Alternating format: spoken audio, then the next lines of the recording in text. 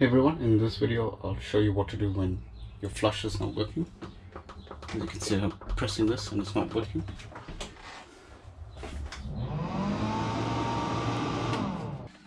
First thing, you need to make sure that your main switch for the toilet is on. Normally it's connected to your toilet or water pump switch, but this could vary on the type of motorhome or camper you have. So make sure that's on. Then you can go ahead and check the toilet as I showed you before.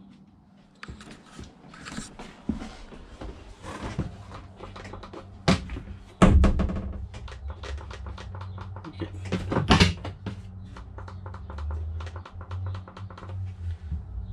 Also, make sure your cassette is in, because sometimes some of the newer models, they will not activate the flush unless the cassette is in, because there's a safety switch in there.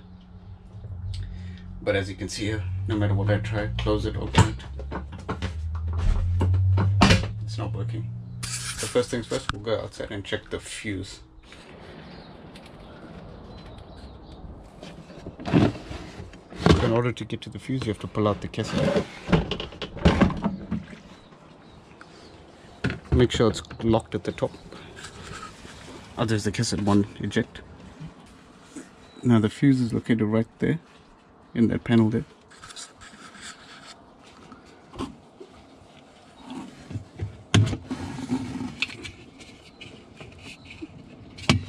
It's just there.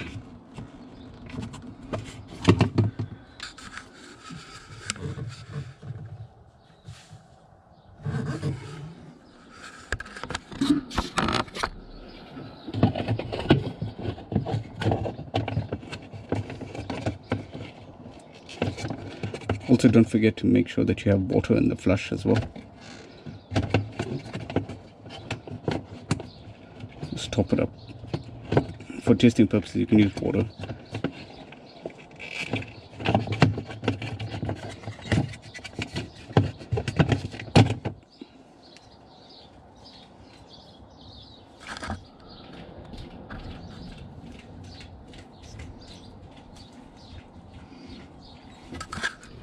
So as you can see, it looks fine, nothing's broken, so we'll just test it out with the multimeter. Just check it for continuity.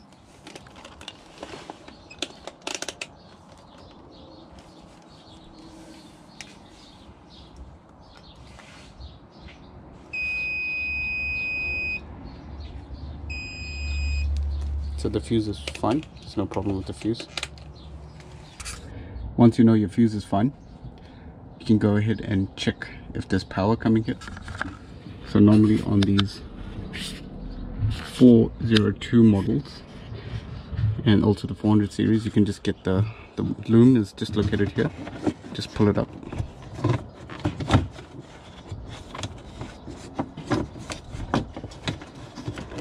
Be careful, be gentle when pulling it up. You don't want to rip the wire out.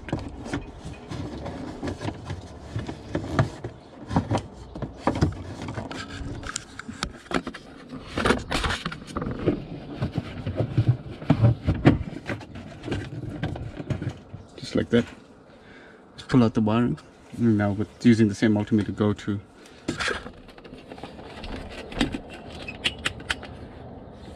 .20 volts and just check for power there.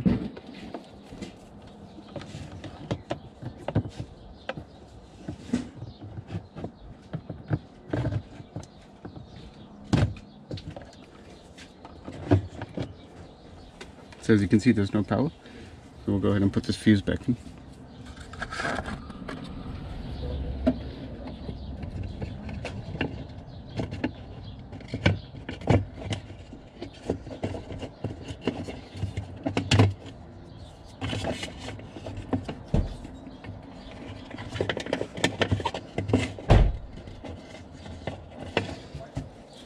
Now with the fuse back in, we should have power there.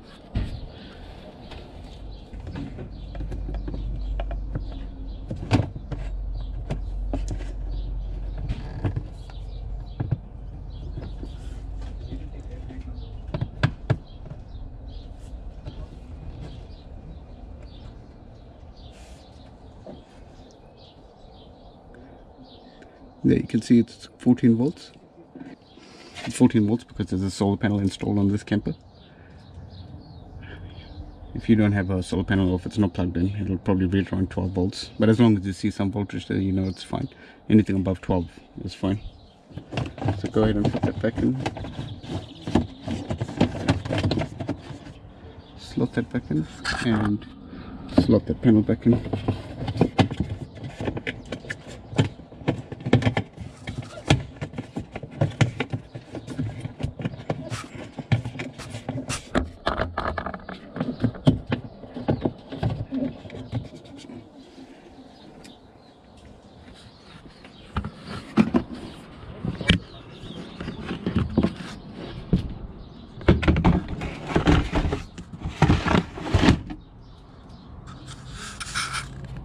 When that's done, just slot that cassette back in, because all our work is now inside the camper.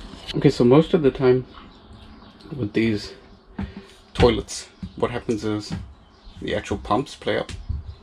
Because what happens is when you just leave water and you leave these campers just sitting for some time, the water gets mold in it and it basically goes and clogs up the pump. Or if people put the wrong type of flush liquid into the toilet flush system, that also damages the pump. So in order to access the pump, we have to open this area here. Start by pulling this out. It just pulls out like so. It's the handle for the toilet. Then you want to gently pry this up.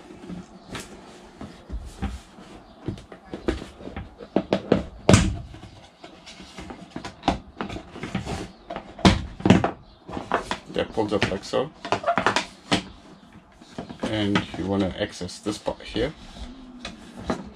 So this is your control board for your level indicator and your flush. Your pump is situated just underneath here.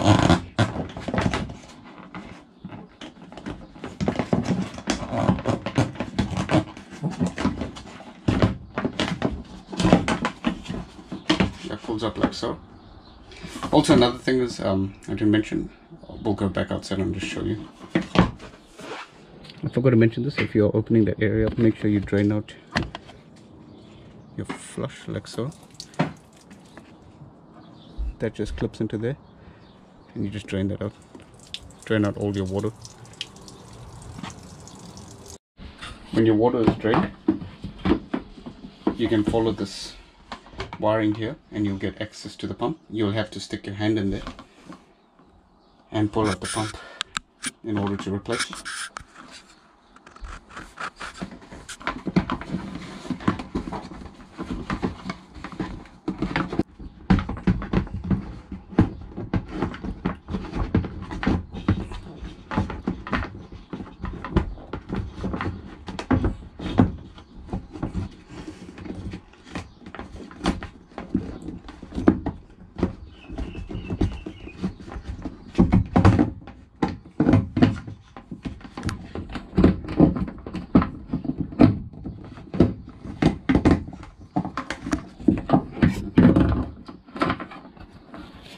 And there's the pump.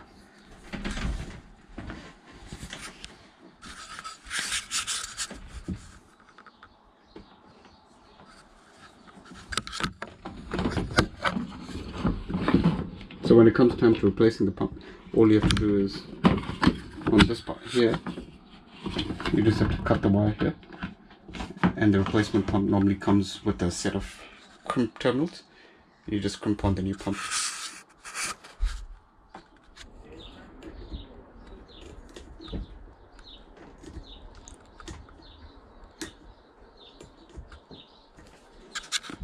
As you saw there, I tried moving the impeller with a screwdriver, but it's completely seized. That's the common problem with these pumps. They seize up fully. So we'll go ahead and replace this. You can get a genuine replacement pump, or you can get an aftermarket one.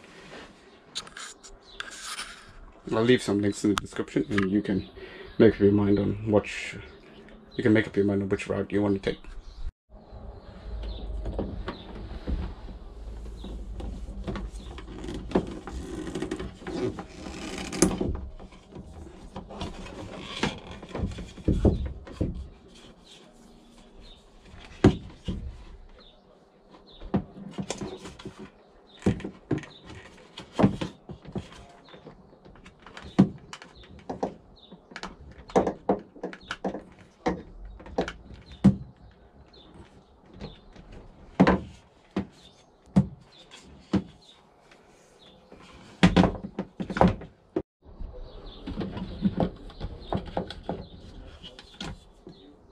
Make sure your switch is off, make sure the circuit is not live before you cut this, otherwise you will short out your system.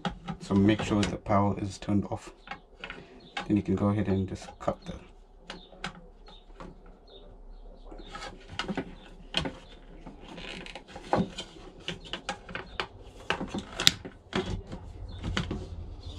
wire like so, and then you can remove your pump. So see all that mold there? That's what I was talking about. All of that there.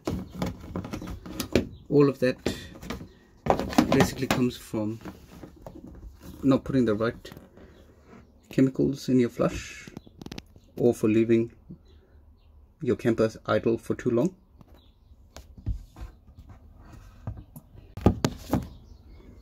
So what I normally do is I clean up everything in there, then I get a hose and I flush everything out. I do several flushes, just keep flushing it, give everything a good clean. Just use water and just a brush or sponge or something, and just give everything a good solid clean. Then you install the new pump, because chances are if you do not clean all of that and you put the new pump in, it's not going to last very long.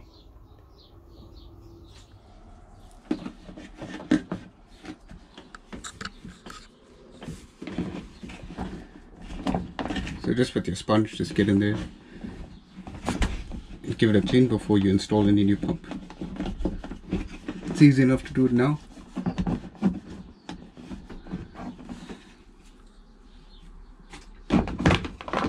I just like to tuck that at the side.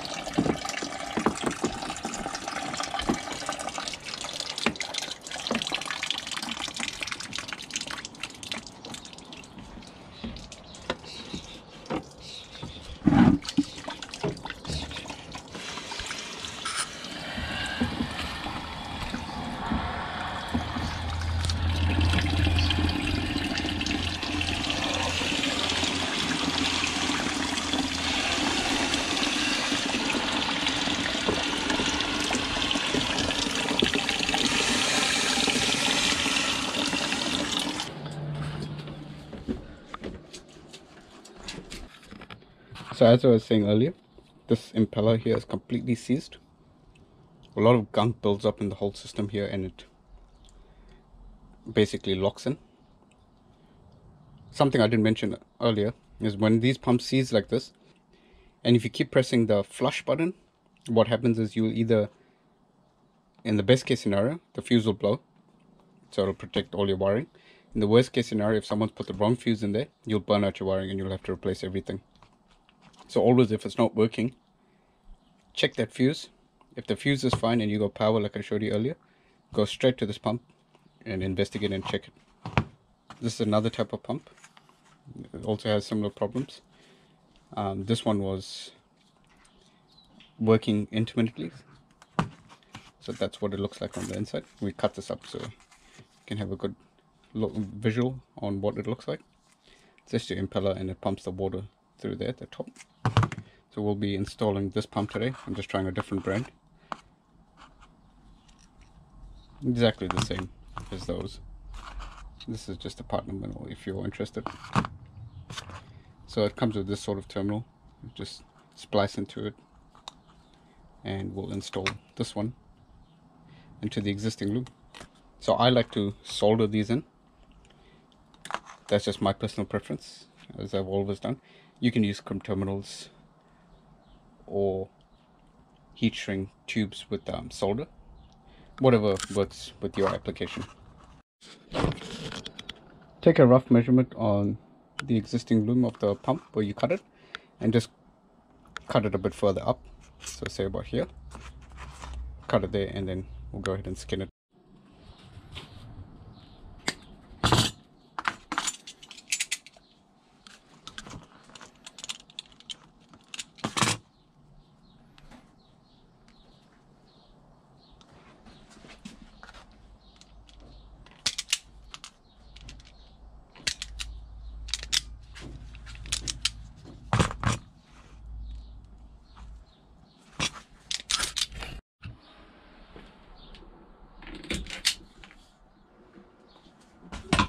So brown is positive, blue is negative.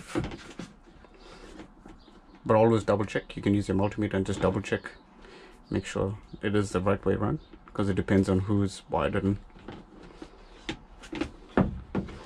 Once you've done that and you skin that wire, make sure you don't forget to slot this through the grommet and slot it up here before you solder anything. If you solder this outside, then you'll have to recut it and put everything back together again.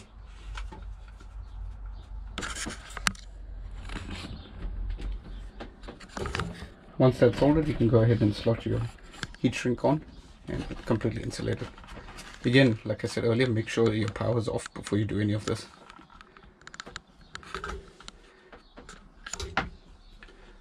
And if you don't have access to turning this off, remove that fuse I showed you earlier. So then you know 100% there will be no power. There will be no power here until you press the switch, but as a precaution, I do recommend isolating the power first.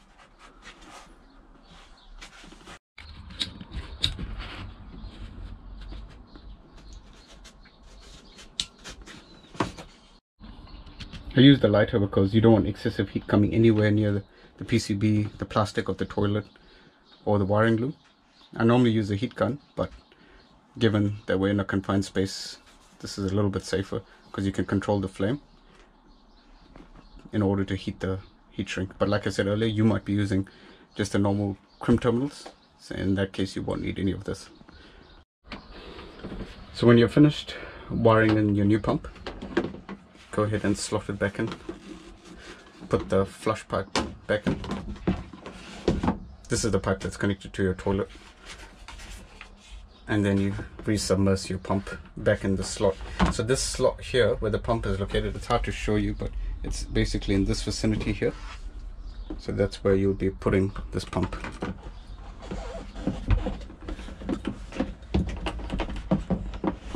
It's a bit difficult, but you'll get there in the end.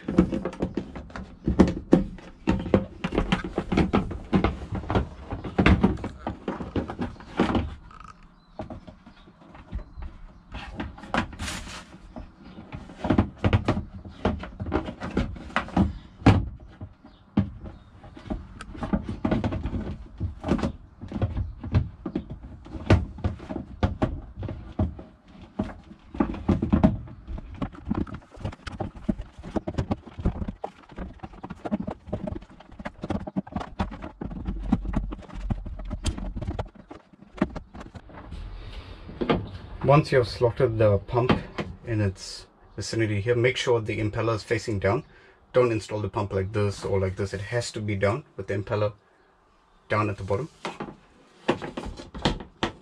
So when that's done, go ahead and put this in. Make sure your O-ring is still here.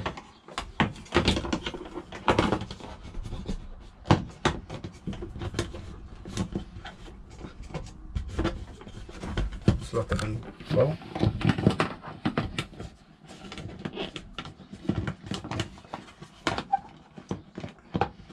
And as I showed you earlier, this just clips in. And now you can take your handle and just clip it in. Test and make sure everything works. Now you see it doesn't work. Now we'll go and turn that switch on.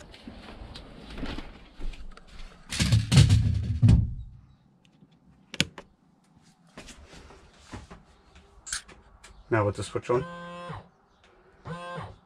you can hear the pump works well. Now we'll go outside and fill up the flush tank with clean water, test it out.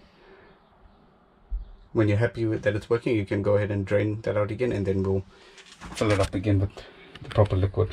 So we'll go ahead and put this pipe back in there. It goes in like so. Pull this out, this is where you fill it in. So this is where you fill up your tank. If you see any dirt or sediment in there, make sure you drain it out. All you do is tilt this. So that's how you do it on this particular model. Your model might be different, you'll have to check that.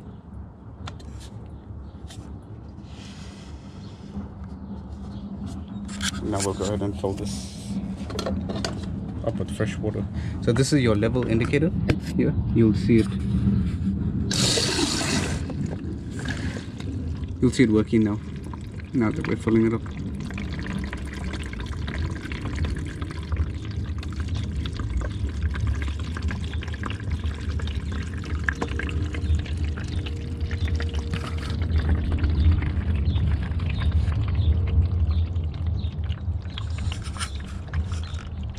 Once this is full, we'll go back inside and test the pump out. We're back inside. Open the toilet.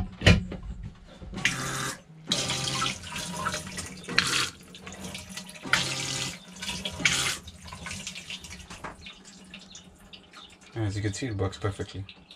As a general rule of thumb in New Zealand, we normally don't bother draining out the tank, the flush tank, or any of our water tanks because it doesn't get cold enough, at least here in the North Island. But I believe in Europe it's quite a common thing. So for anyone else who's not going to be using the camper for a few months, go outside and drain the tank like I showed you. Drain that tank and also empty your water tanks, so on and so forth. This will save you the hassle of having to replace this pump with the buildup of mold or something of that sort. When you're all done, don't forget to put off your switch. And you're good to go on your next trip. Hope this video was of some help to you. If it was, please like and subscribe. Thanks for watching, everyone. See ya.